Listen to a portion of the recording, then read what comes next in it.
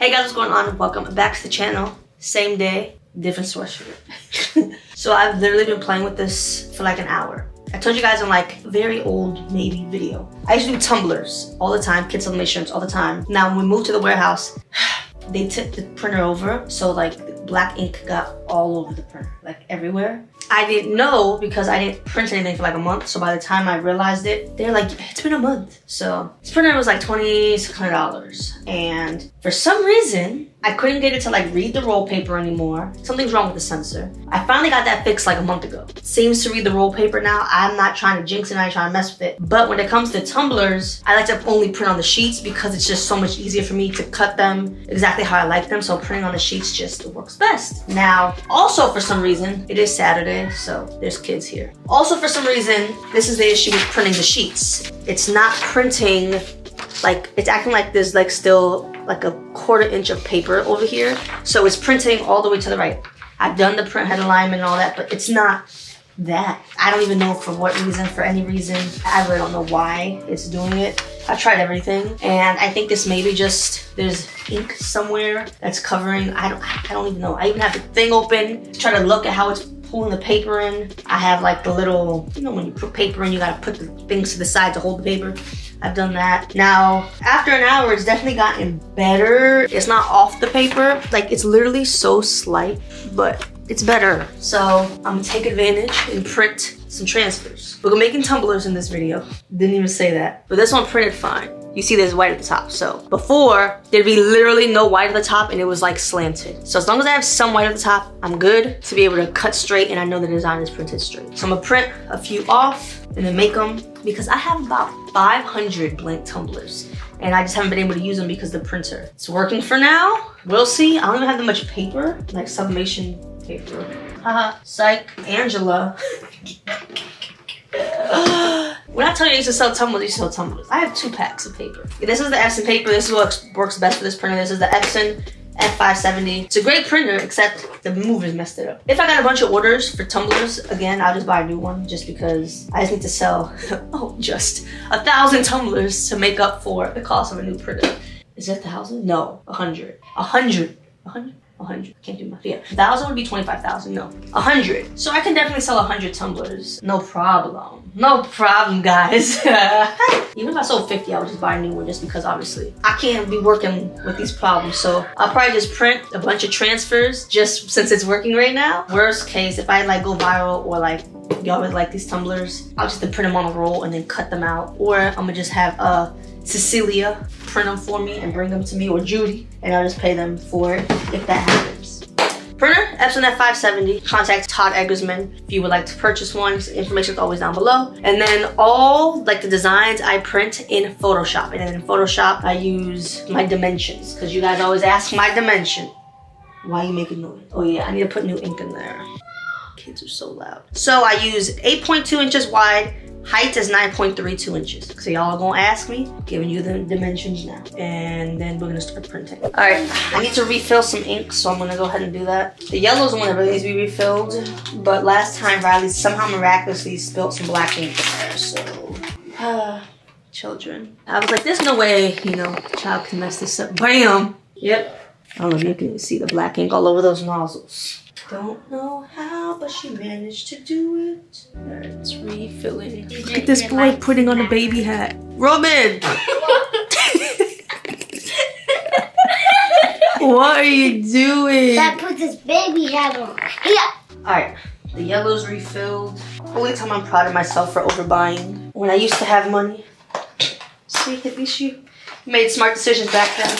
When we used to have a bunch of sales and stuff, I didn't ever like to even be close to out. And now that I don't have money, comes in handy. Good job, Angela. I'll tell that to my future self when the business has sales again, to make sure I always have supplies in case of a rainy season. I'm pretty sure you're supposed to shake these. I don't even remember. If you weren't, sorry. But I guess you had to, because the yellow looked weird. The yellow looked needed to be shaken. So yeah, what Riley did is she had squeezed it and she turned it. So that was just so amazing. But they're supposed to usually always be, I think, at least a 1/4 way filled. See this? I just want to fart. Huh? I didn't fall. I didn't say you farted. I said this when you open these, it sounds like a fart. Ooh, I thought I put the wrong color in. Gave me a heart attack. I just saw this color. I said, oh no, this is black. This is blue. Let's see if it farts. This is taking forever. Alright, now let's start printing. Let's start printing. Yeah, and my thing sounds like an old rust bucket.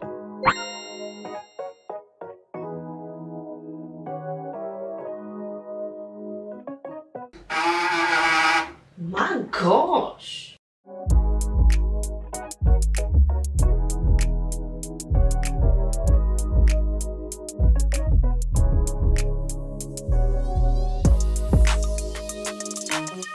Alright, so this is my cutting mat, and how I cut my transfers is I'll cut this whole side straight down. I'll cut the bottom all the way down. I'll cut the top all the way across, like the white line. But then I'll leave this here because it helps me line it up. And then I upside down, fold, fold. So I'm gonna go ahead and cut these first. I use a rotary cutter to cut them with a straight edge ruler. One time I was having issues and realized that I had 2 rotary cutter blades on here. This was from Home Depot or Lowe's. It works well for me, I think because it's so thick. Empire. So like I said, I cut the right side off. And then I cut the bottom off. Sorry if I'm blocking. It's been a minute since I've recorded tumblers and since I did tumblers, so they probably gonna be a little questionable, but it's okay. And then the top. When I have a lot of the same tumbler, I usually just cut at least 2 to 3 at a time. And then I don't care about leaving the white border a little bit on the bottom. Everyone has their own preferences, but like, to me, it's not that serious. It really isn't. As long as there's a picture of what it actually looks like, the person receiving it usually doesn't care because it looks just like the picture you provided them. Usually I like picking sublimation designs that have more like a white background because of seams. It's my preference, but I really like these.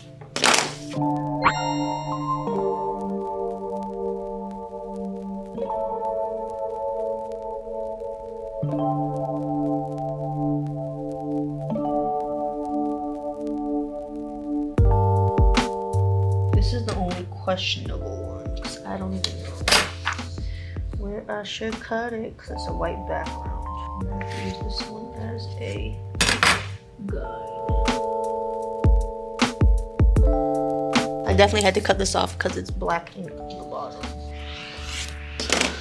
Now we'll get all these together. And then I'm going to cut just a tiny piece off the left side. Just a little bit. Now I need to go wrap some tumblers.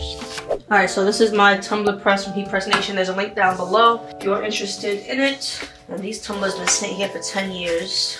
So I bought these. Whew, I have so many, it's ridiculous. Boxes and boxes and boxes and boxes. Just been sitting here for a long time. Just gonna go ahead and use them. These are 20-ounce skinny tumblers. And when you're looking for designs, you can go on Creative Fabrica and find tumbler designs there.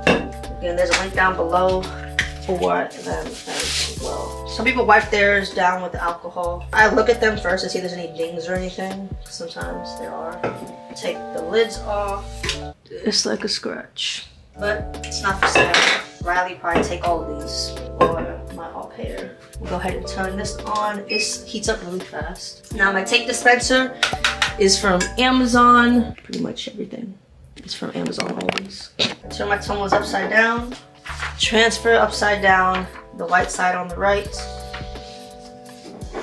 So I can tell that I need to cut a little bit more. I think I'm gonna go ahead and cut all of these a little bit more on the bottom. It's been over a year since I printed a tumbler. So yeah. Alright. Right side.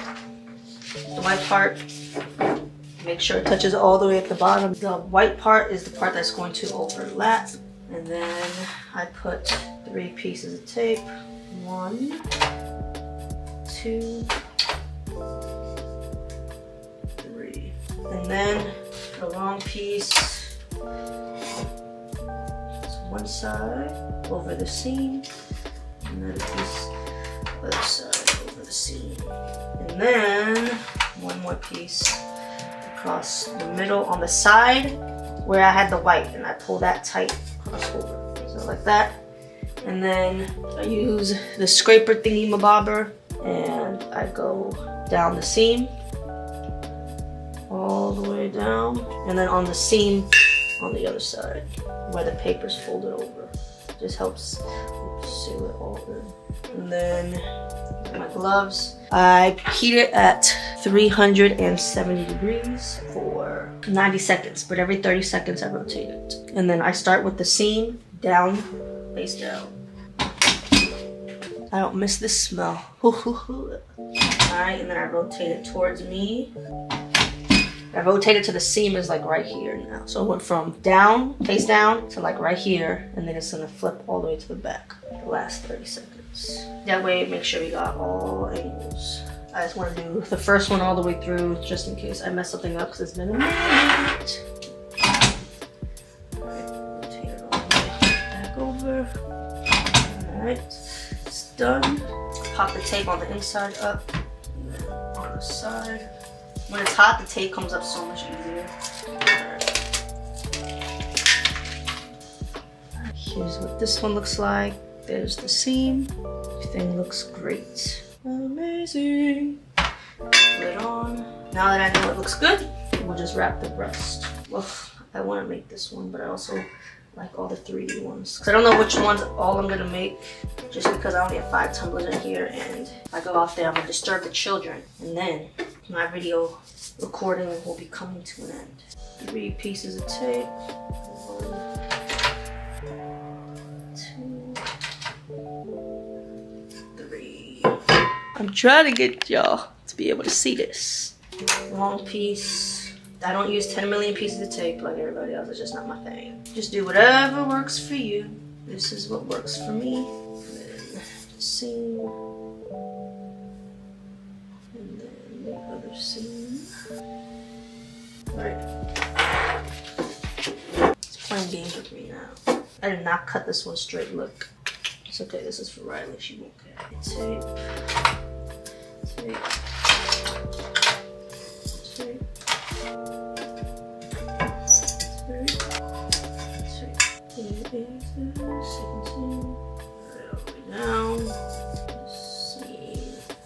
So this will give you a better view. That's what I mean by the second seam, where they overlap. Bring it all the way down. I'm so excited for this one. I think this is gonna turn out so cute.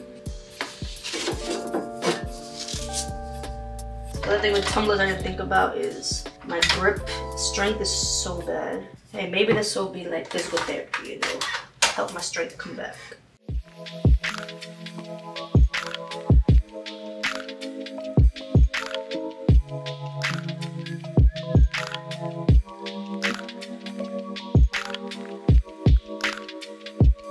Alright, I guess these last 2 are gonna get left. They'll be up on the website though, but just for this video, they have been abandoned. Alright, let's get to heat pressing.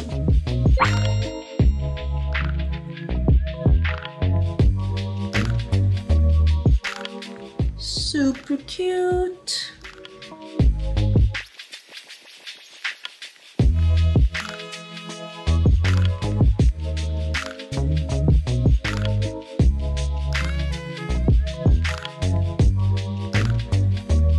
Another one came out super cute. Again, there's the seam. Love this one.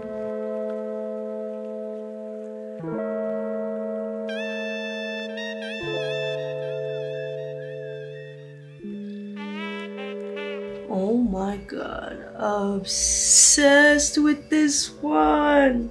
Oh my goodness.